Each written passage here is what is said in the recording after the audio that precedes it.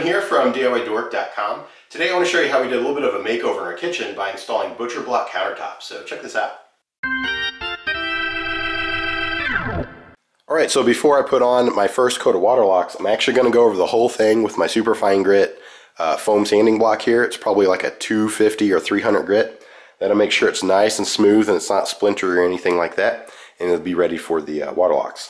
Then I'm going to go over the whole thing with one of these tack cloths to get rid of all the dust particles so they can actually start finishing it. Now that Waterlox smells really bad, so I'm going to make sure to open up a bunch of windows in the house. It's like a tung oil with resin, so it kind of smells like oil and turpentine and just a real weird smell. But after a few hours the smell goes away, and then the actual finish that's left behind is food safe. So it's pretty cool stuff. It just smells terrible for a while. Alright, so my plan is to put on one coat of Waterlox today. After I sand it down, I'll let it dry. So this time tomorrow, after a full 24 hours, I'll put on a second coat, do the same thing. Just put on a coat, let it dry. On the third day, I'll change it up a little bit. I'm going to go over the whole thing with this 400 grit sandpaper to make sure it's really nice and smooth. And then I'll tack cloth it, and then I'll put on the third coat. Then the same thing, I'll wait a full day, do that same process. Sand, wipe, put on a new coat, and then I'll do that one more time till I have 5 full coats on here, so it should be nice and protected. And in the meantime, I could probably start putting some things back in the cabinets and in the drawers. I need to build some end panels for the ends of them. And then also I have that back panel there I need to put on. I have a pretty cool idea for that. They could be kind of interesting. And then once that 5th coat's on here nice and dry, I can finally put the sink back in. We have a new faucet from Ikea we're going to put in there. And then we'll put in the dishwasher as well. And I also have to hook up the line to the fridge. And basically be ready to go. And then we'll probably baby it for a couple of weeks just to make sure that the finish gets nice and hard. And then it should be protected really nice. And unlike mineral oil, which you basically have to like once a month clean everything off the counters, sand any spots where there's stains or whatever, put on a coat of the oil, let it dry overnight, wipe it down, basically do that once a month forever.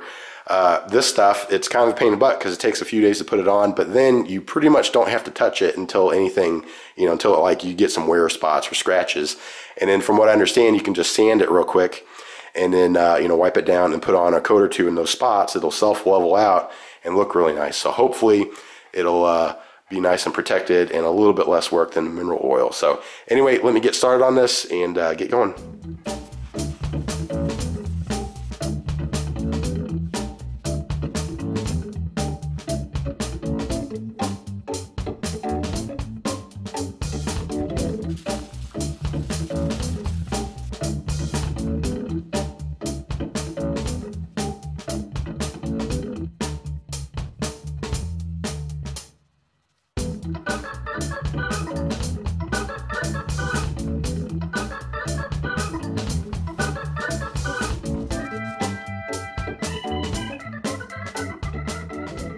Alright, and here's the tops after 5 coats. Check out that shine. These are looking really, really nice.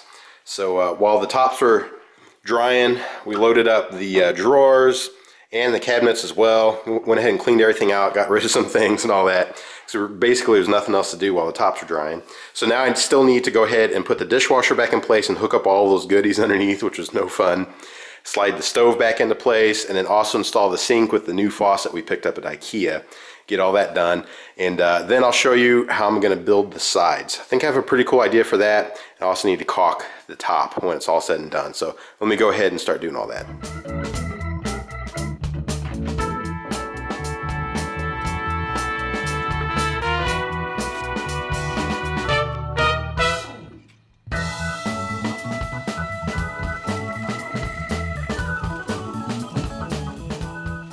Alright, and check it out, we're just about there. I got the stove in place, the sink's in place with the new faucet. It's a lot nicer than the old one we had. It actually works. Our last one, it was really hard to pull out. The whole thing was kind of wobbly. But anyway, the little one from Ikea, it was a cheap one, but it's still better than that other one we had.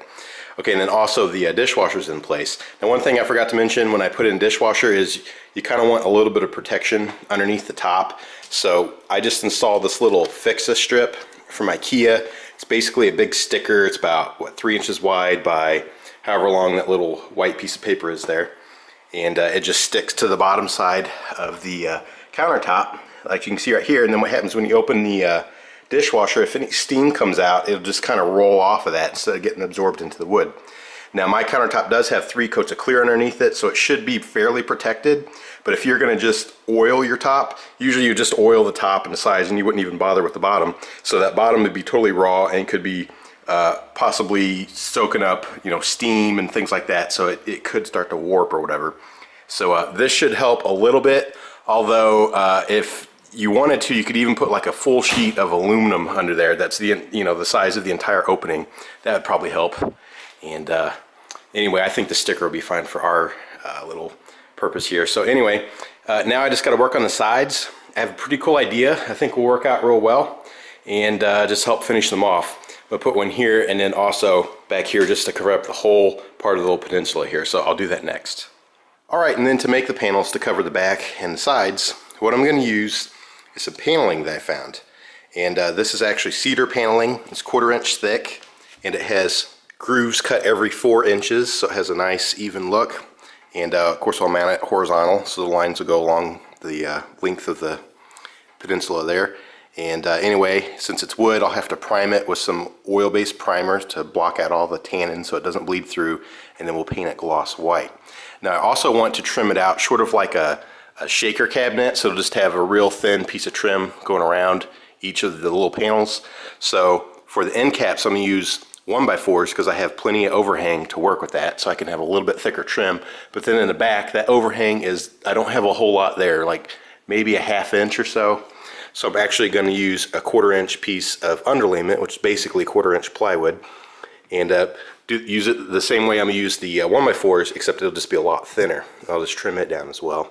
So anyway, I'll start cutting it down, getting them built, and put those up and show you what it looks like.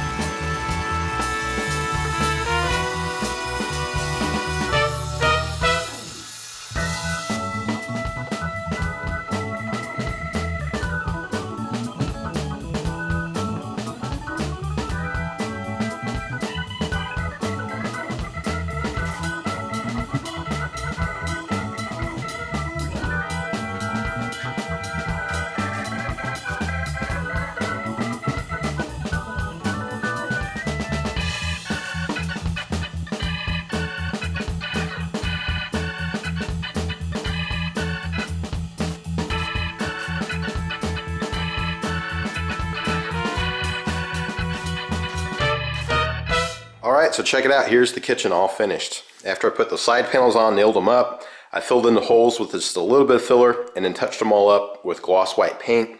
And that looks really nice. It looks like a built-in, like it was always supposed to be here. I don't think I mentioned, but the sizes I used for the little trim pieces I cut, the upper trim and then the side trims here are 3 inches wide, but the lower trim is 3.5 inches wide so that it blends in and matches the 3.5 inch trim we have in the rest of the house. But anyway, that was a little extra detail I don't think I mentioned earlier. But they look really nice. So the white bases mixed with the wood tops definitely gives it that kind of rustic farmhouse look, which is definitely very popular right now. But I think it actually works for this house because we are in a barn-shaped house. So I think it makes sense. And I think it will actually help with resale later down the line. These are just a little bit nicer tops. They look a little, you know, higher end than our cedar concrete tops that were really starting to wear down. And I just think that more buyers would be interested in what we have here than what we had before. Now we could have repaired the concrete tops that we had, and I think it would have not been too big of a deal, but we've been thinking about putting these down for a while. It was kind of the plan from the beginning, but when we found the Ardex concrete countertop idea, we decided to go with it at first just to try it out. And it held up pretty nice, and I still like the look of them. I think I actually kind of prefer that gray with the waterfall a little more than this look. But like I said, I think in the long run, this will end up working out better for us. But anyway, just check out that Waterlox finish. It's really nice and glossy, almost as glossy as the glass top of the stove. So they've been really easy to clean. Water beads up real nice. Any spatter or anything like that, it just cleans up real easy.